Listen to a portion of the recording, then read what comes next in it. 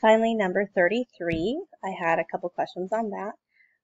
Solve the equation 5x minus 16 cubed minus 4 cubed.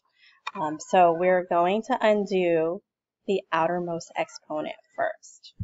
So that means you want to go ahead and cube root both sides of the equation. So cube root, remember, undoes the cubing. So cube root. Okay, that's going to get rid of this and this. So then you're left with 5x minus 16 cubed minus 4 equals, go ahead and use your calculator to cube root 216,000.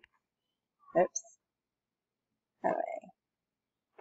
216,000.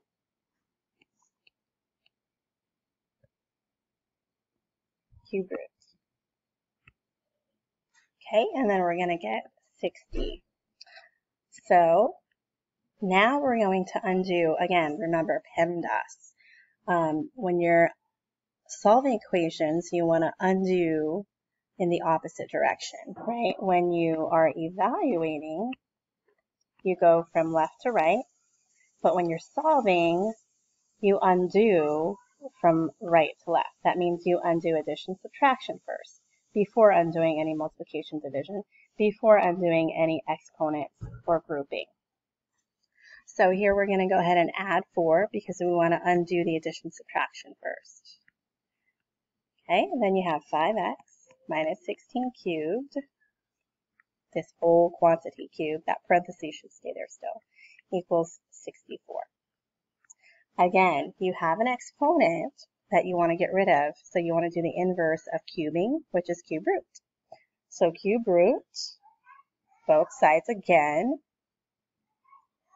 This goes away. Now your exponent goes away. You get 5x minus 16 equals, the cube root of 64 is 4.